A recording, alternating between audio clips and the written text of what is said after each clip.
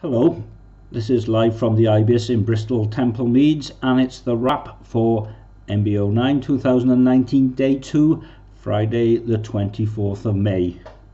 It was a good day. It was a good day. I had those Great Western Railway boys on the Twitters. It's okay to video, just make yourself known. I might have said that yesterday, who knows? I could always go back and check, but I'm not going to. Anyway, it started off sunny but somewhat cooler. And it's good news when you find credit on your Starbucks app. So there was whipped cream on top of the coffee. And then into the Knights Templar. Just a quick one in there.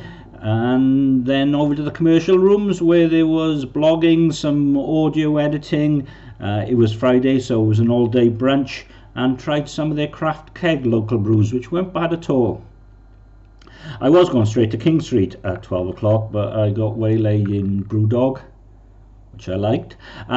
Started King Street in the King Street Brew House. Good beers, terrible Wi-Fi, especially the sign-up procedure. The OAuth stuff doesn't work. You can't sign in with your Twitter account. And also Google Plus, it's gone now. There you go. A famous Royal Navy volunteer. Old duffers, sometimes they're unaware that beers nowadays don't have to be clear. I would have drunk his pint. And Bristol Beer Emporium.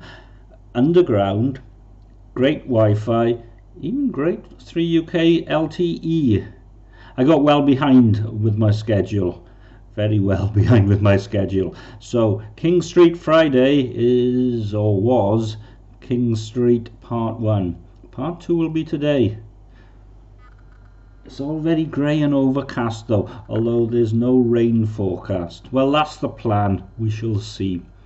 Anyway, having a rather good time. Bye bye. Turn you offy.